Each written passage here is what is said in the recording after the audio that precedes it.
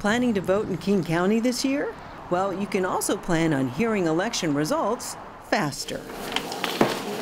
This is one of the county's old tabulation scanners. This is one of two high-speed new ones. How much faster are they?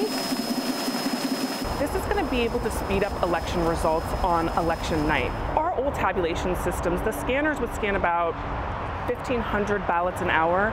We have two new high-speed tabulation scanners that are scanning upwards of 18,000 an hour each. You heard it right, from 1,500 ballots an hour to 18,000. The new tabulation machines are state-of-the-art and both federally and state certified. They'll help keep up with the county's 1.3 million registered voters. We'll have more ballots than ever coming into our elections office. We'll be able to process ballots in a timely manner. For election results, visit kingcounty.gov/elections.